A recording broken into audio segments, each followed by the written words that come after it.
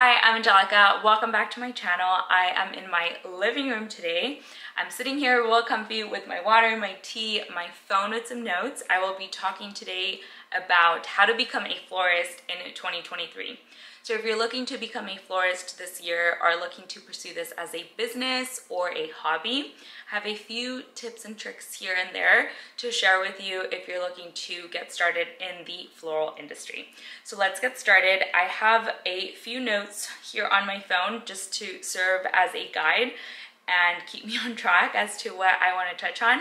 So the first thing that I noted is a can-do attitude. Can-do attitude is super important, especially in the beginning. It was for me. I come from like a very positivity background. Like I am typically a very positive person when it comes to life. And so I think that this definitely served me because I had zero experience. I had never done a floral arrangement before, a centerpiece, a bridal bouquet, no kind of experience with flowers. The only experience that I had with flowers is probably the most common, which is you go to your grocery store, pick up a few flowers that you like, put them in a water vase, and that's literally it.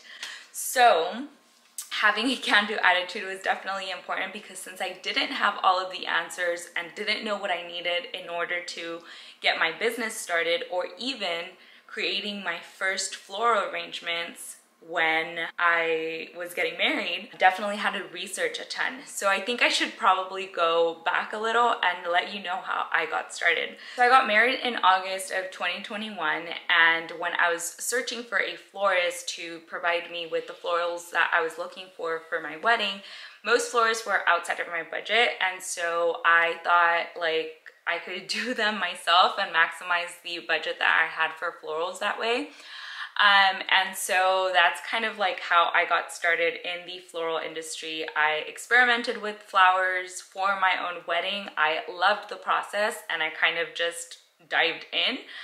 And so I think a can-do attitude is super important because after starting my own Instagram account and kind of starting to build my own portfolio with my own photos of my own wedding, I quickly realized that there was a ton of other floral designers in my area since Instagram was kind of suggesting similar content to what I was posting. And so that was a tad bit discouraging because I thought, oh, if these floral designers have this much more experience and create these beautiful, beautiful designs, then, you know, kind of what do I have to offer? However, as I kind of just kept moving forward, gaining a little bit more experience and learning more about flowers, I also was in the mindset that I was gonna just figure everything out. And if I didn't have the answers, I was gonna do the research or get educated on the topic or get educated on the flower types, which is what I, even till this day, struggle with. I definitely don't know all of the flower names that are available.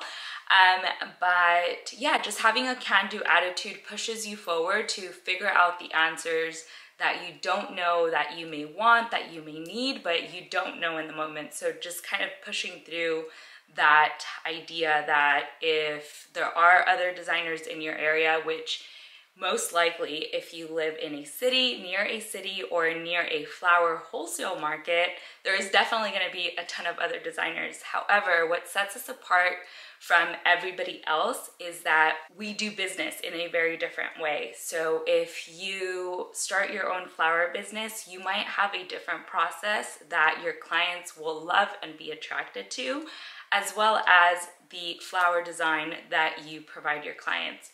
You could give a floral recipe and the same floral ingredients to a ton of different designers, 2 different designers, 10, 100 different designers, and every single one will come up with a different floral design because of the way we create and our thought process in creating. I think that it's really important to also establish that community and kind of embrace those relationships with other floral designers if you do have a floral community in your area.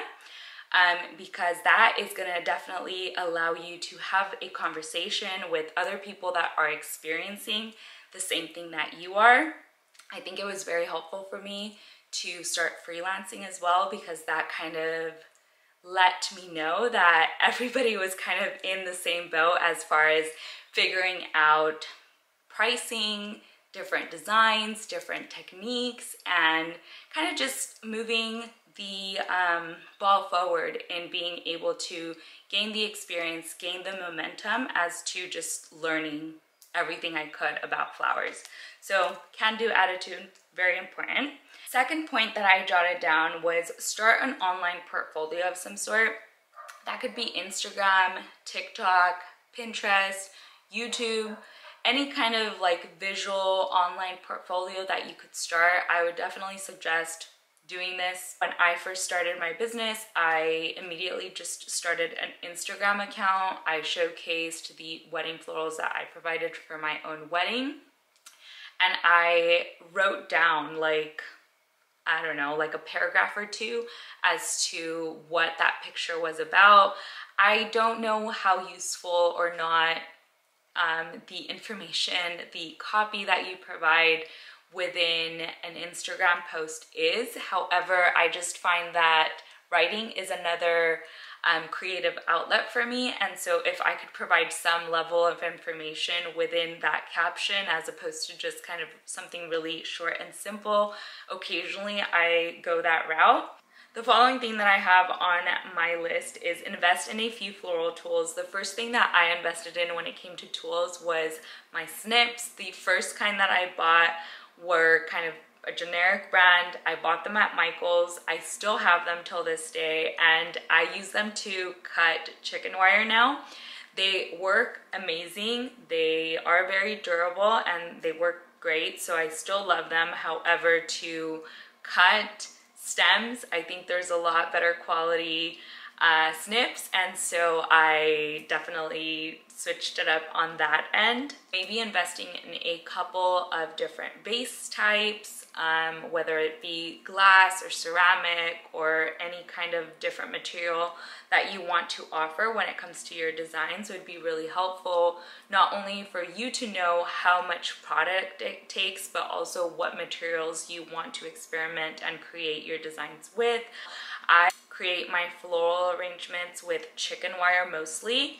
You might want to use chicken wire, you might want to buy foam, you might want to buy auger wool, or like there's a ton of different materials out there when it comes to how to create your floral arrangements and give them that water source that they need.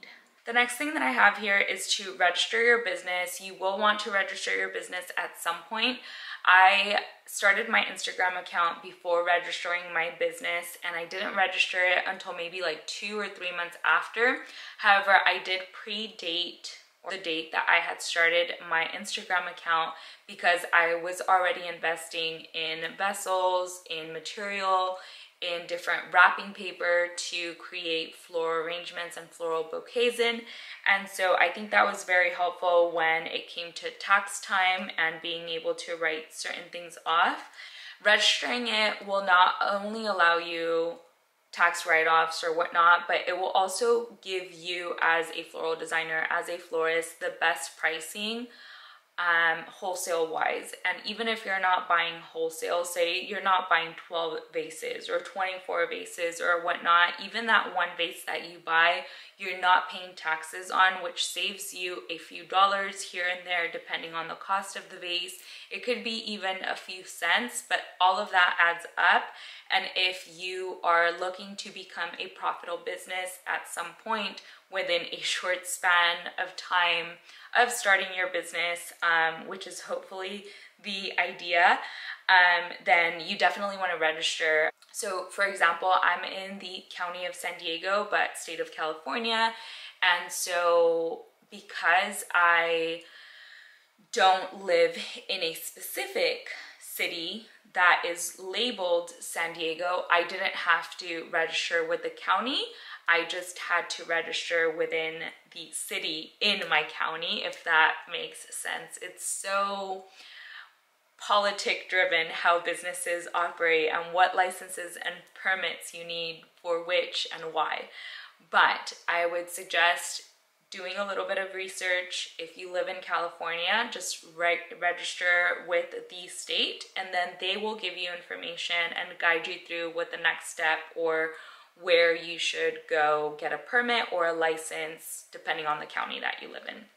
The next thing that I have here is invest in yourself and in your floral business. So I definitely think it comes back tenfold when you believe in yourself and put your eggs into that basket. I think that when you are starting out and you don't have all of the answers, investing in a coaching call, in a workshop, in books, in watching YouTube videos, learning different techniques, learning and gaining different ideas of what you yourself could create is very, very useful.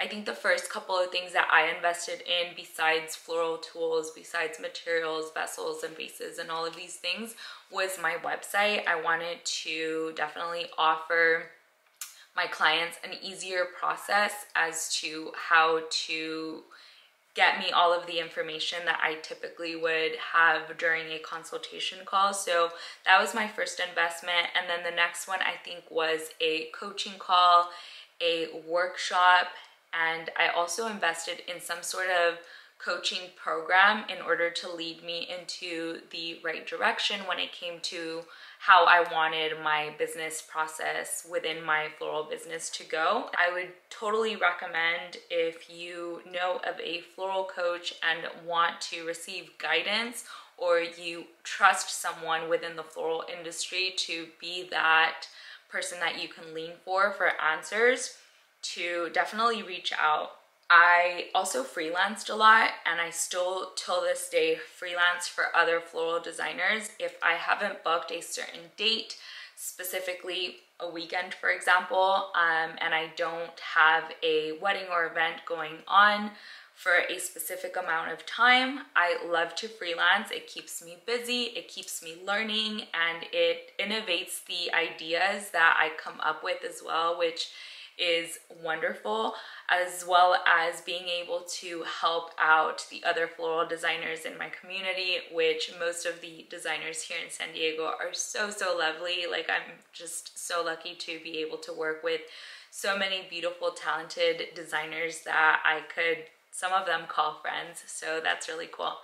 But let me know if you have any questions about anything that I mentioned here. This is my first sit down chit chatty video, so I know it's maybe all over the place. Who knows how it'll turn out once I edit, but I hope you enjoyed. I hope you found some of this useful, and if you have any questions, as I mentioned, please leave them down below. I would love to either answer in detail or create a video in relation to that topic in more detail. So I hope to see you here soon. I make videos every Sunday, and I occasionally post on Wednesdays as well.